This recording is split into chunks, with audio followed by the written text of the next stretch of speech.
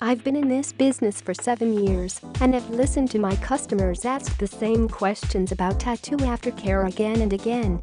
They also tend to freak out when unexpected things happen during healing. To stop further panic attacks, I'd like to explain the very basics of tattoo aftercare and tell you what to expect throughout the healing process.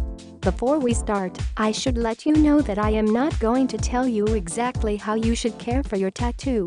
There are so many different aftercare methods out there, I cannot presume to say which of those is best. Your tattooist will tell you exactly how you should do it. I would also like to point out that these tips are based entirely on my own experience healing my own tattoos and on the feedback from the hundreds of customers I have tattooed in the past. These tips are, however, very general. Don't forget, everyone is different, everyone heals differently. So here we go. Do exactly what your tattooist tells you. If he is a real professional, he will know which method works best for his work and for his customers. Your best friend, your mom, or anyone else will not know better than your tattooist, even if they are all tattooed from head to toe. Remember, if you change the aftercare for whatever reason, the tattooist is not obliged to touch up your tattoo for free. Chances are you ruined your tattoo all by yourself too. Keep the tattoo clean after the dressing has been taken off. It is an open wound, do not forget that. Most tattooists recommend hand washing the tattoo very carefully with an antibacterial soap.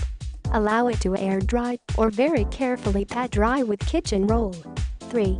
You can expect your newly done tattoo to be sensitive, red and swollen.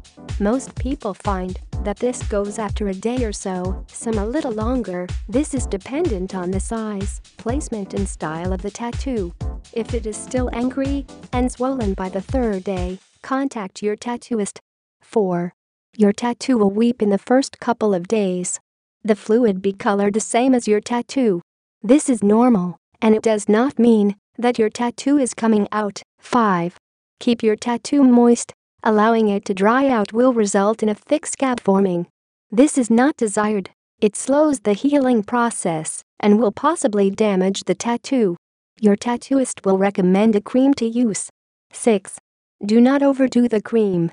The tattoo must be allowed to breathe if it's to heal properly. A thin layer 2 to 3 times a day is enough.